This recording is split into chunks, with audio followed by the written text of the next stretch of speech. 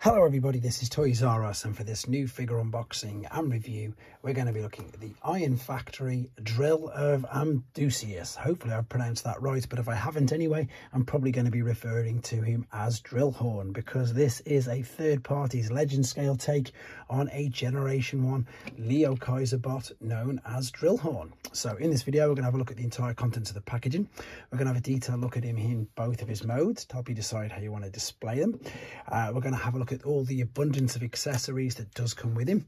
We're of course going to do some comparisons with the Generation 1 original figure itself, and we can see how we can use and utilize all of these accessories, as well as doing a few other comparisons with some other figures. So as you can see, quite a bit to get through with this video, so I'd like to remind anybody who's not subscribed to the channel, if you'd like to hit that subscribe button for me now please, because it really will help me out. And the other thing is to remind you guys that you can order this from ShowZ with the direct link in the description. So to be honest, this is probably one of the main reasons that really twisted my arm into going into what I would say is third-party collecting. I absolutely love Leo Kaiser. I love the Japanese continuity of figures. And as I say, as soon as I saw this, this was probably the deal breaker, the one that twisted my arm, shall we say. So we've got the box here, which is great. This is some actual, of course, product images there. This is the way it comes packaged. It's lovely. We can see there that he's going to be the left leg of Leo Kaiser. Not sure what they're going to be calling him exactly just yet. And there you can see we've got the alternate mode, and again a multitude of ways that we can display and pose, which hopefully I'm going to cover all of these in this video. But again, if I do miss anything out, please do let me know in the comments, because I'm learning the same as everybody else. So this is the box that it comes with. And then let me just show you what's inside. So you get, of course, your folded up instructions. You then get your bag of hands. You get 2 drill bits. You get your real breastmaster. You get your fake breastmaster. You get your Leo Kaiser leg. You get your spear, and then you get your huge attachment, which is going to be the main trident stroke spear for the main combiner. And the reason why I know that is because if you fold out the instructions, you can see there where it's showing you how you're going to build it all the way up. The instructions, to be honest, aren't too bad with these. They're pretty understandable, which is usually something that's quite unusual for a third-party company. So for those of you who aren't familiar with the Japanese continuity of Generation 1 figures, in 1989 in Japan, they were still going, making their own cartoons, and it was called Victory. So more people are more aware of this now due to Star Saber, Deathsaurus, etc., all that sort of things. But this was probably one of their best or most standout combiners. The main combiner consisted of 6 figures, and if I carefully just grab him, now the reason why I'm saying carefully is because you'll notice that one of his legs is the old Jeep. It is the gold plastic, so I've got to be extremely careful. And exactly as you can see there, Drillhorn is still the left leg. So that is Leo Kaiser again, which is the main baddie combiner. Well, I say main, there was him and Dino King, but this is obviously a little bit of a take of what the main one's going to look like. But while this is here, that's going to give me, I suppose, the perfect opportunity to just show you how big this is going to be, because this is the third party leg. I'm not going to be connecting this to it, but it's quite simple, to be honest. I'm going to wait until we've got them all and do a full combining video. But this, the leg up to the hip, is going up past the waist of the original figure, so I'm expecting this to be a good few inches taller, in all honesty. Right, I need to carefully remove him a second and just lie him flat on the floor nice and carefully. So this, of course, is the giant leg that comes with it. You can see there's full articulation in the foot. There will be toe tilt, ankle rock, etc., and there is a huge knee bend as well. So that's enough of looking at that. We're going to start off, let's start off with the alternate mode, to be fair, because it's quite impressive looking, and I like the way that Ironfactory do sort of a different take with their figures. What I mean by that is sometimes they make them a little bit more samurai, or they go IDW, whereas with these they've gone pretty true to the original, to be fair. The thing that surprises me the most is just how much smaller it is compared to the original, but they really have, you know, done a great homage to this particular figure. Now in alternate mode, they're both super basic. The original didn't really do much, the treads didn't go round, but the nose cone didn't either, whereas with these the treads don't go round but the nose cone actually will. Now there's no real way on here that you, I suppose, can store anything. You can if you wanted to, though. You can put the fake breastplate there, which it does fit absolutely fine, and I'm going to keep it on that one. But there's also the breast force gimmick, which is brilliant. With regards, as I say, to the alternate mode, paint apps look good. This is a lovely gunmetal grey that's reflecting. This is obviously a nice silver, and it's nice. Oh, it's just popped out, clicked in. These are nice figures. The transformation isn't too difficult. I have uploaded a separate tutorial for you that you've probably seen already, but yeah, nice and not overly complicated and relatively straightforward. That's just reminding me, one thing I do need to make you aware of in both of these copies, as I opened them up, the head on the main bot was in fact off. It was just literally rattling around. Whether or not that's intentional, I don't know. It's just something I needed to let you know. So let's have a look at some of the accessories that come with it. There's two little drills which can attach to the hands. I'm going to show you that in a second. That again is the, I say fake breastplate. It's one of the ones you can use, but it's not made up of the Breastmaster. So this was the gimmick in 1989 in Japan. They'd gone past Headmasters, they'd gone past Godmasters, Target Masters, etc. They had these little figures which did exactly that. These doubled up as a weapon, and they also doubled up as the actual breastplate of the original figure, so it would fit inside the chest. Now, I don't really want to forcefully push this if it's not going to go, but you get the idea. That would fit inside there. Why is that not fitting? That's, I suppose, for me to worry about in another video, but that was the idea of exactly what they would do, and that's what I've got here set up ready. So I've already put them in. You can disconnect him. Transformation process is of course super simple.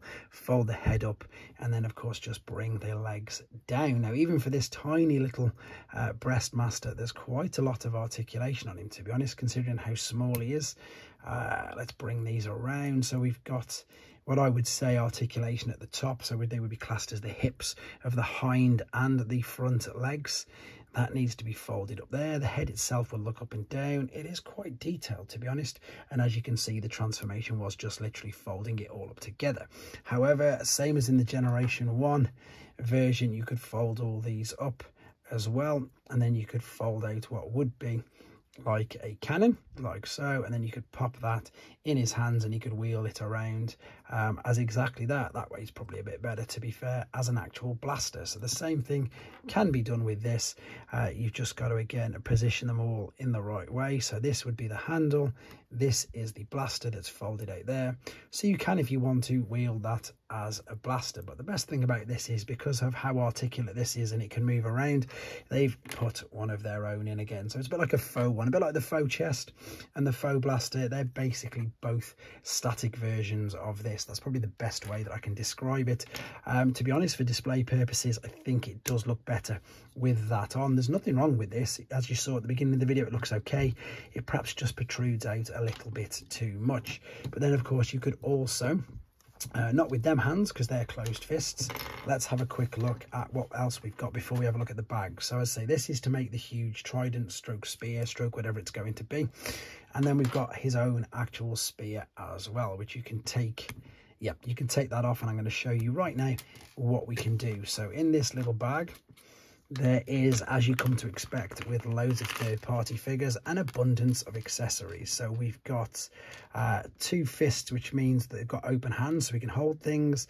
We've got I suppose the best way, like a stop hand, so he's holding his hand up to sort of stop people. We've got, there is actually a swearing one, so there's that is a legit hand. That is not something that you can do by yourself. It is molded that particular way. And then you've got these little attachments as well, so let me show you what these do first and foremost. So of course his name is Drillhorn, so let's show you him with his drill. So let's take the hands off. Very simple. Rotate this. Is it going to go in? There we go. Rotate that into there, then carefully, now these are super fiddly, to be honest, then you can attach that on there. You heard that click, and then if you wanted to be honest, you could stick the end of the spear on by the looks of it. Yep, you could attach the end of the spear, or you could take these and there is your drill hand. So of course you can do that for both. There is another one of these attachments. You can attach this in there, and then you just take his hand. I might as well do it actually while I'm talking. Take his hand off like so, fold. In fact, let's attach this here, might be a bit easier, and then fold it in, and there is Drillhorn with his drill hands. Perfect. Okay, let's have a look at the articulation on him. So the head will go all the way around, spin side to side, look up and down, completely unrestricted. The arms will come up to just about a full T. Oops, I've just knocked that off there. It doesn't make a difference, I'll keep it off for now. They will spin around, but they are restricted by the treads on the back, like so. There is a swivel at the top of the shoulder, there's a bicep flexion, and there is obviously wrist swivel rotation because you can change the hands. There is a completely unrestricted waist swivel. There is a ab crunch as well. That is legitimate. That is built into it. If I move the arms out of the way, you can take them out to get the full splits. They can kick pretty far forward and pretty far back. Again, near enough the splits. They're just slightly hindered. You can see they're on ball and socket joints, as well as swivels at the top of the hips, as well as knee bends, ankle tilts, rock, everything. I mean, super, super articulated. This really, really is. Right, let's see if I can take this off without damaging any of my fingernails. I'm going to find that in a minute. It's not too important for now. Let's see if I can get one of these fists, which has got an open hand, so we can, of course, put the all-important... Where's my little screwdriver gone? That's better. It's a little torch screwdriver. It's going to help me with this... yeah, so we can, of course, hold the spear. That is the wrong hand. That is no use. It needs to be the correct hand. And then let's clip this. Wow, this is really kind of stiff. As you can see, it's a brand new toy. It's not been forced in yet. Whew, that took some doing. That really did. So you can then, of course, as I say, there's your wrist rotation. And if you wanted to, you would then obviously slide this through there. And then, of course, you can reattach this bit to the bottom. Now, I've seen all manner of crazy poses with this, and it does look really good.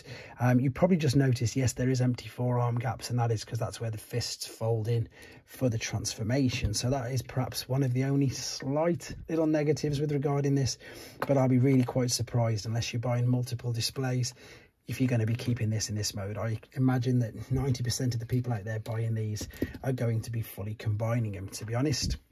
Bit of a comparison between this and the original. So original one's slightly bigger. What I'm going to do now, because there's so much going on here, I need to just clear off a bit of the thing so we can see, do some more, I suppose, comparisons for you. So the only other Ironfactory figure I've got to hand is their take on a Mirage.